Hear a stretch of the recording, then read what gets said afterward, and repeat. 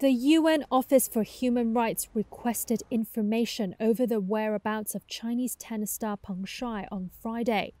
UN human rights spokesperson Liz Thorsell.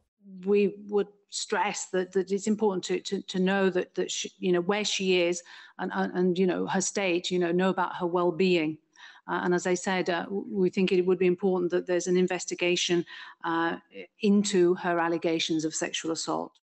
Former doubles world number one Peng has not been seen or heard from publicly since she said on Chinese social media on November 2nd that former Vice Premier Zhang Gaoli coerced her into sex, and they later had an on-off consensual relationship.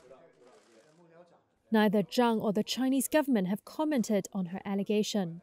Peng's social media post was quickly deleted, and the topic has been blocked from discussion on China's heavily censored internet. Concerns among the global tennis community and beyond has grown over Peng's safety. The Women's Tennis Association, or WTA, is calling for an investigation and said it was prepared to pull its tournaments worth tens of millions of dollars out of China over the issue. On Wednesday, WTA Chief Executive Steve Simon said he had received an email purporting to be from Peng and denying the allegations of sexual assault, but he cast doubt over the veracity of the email.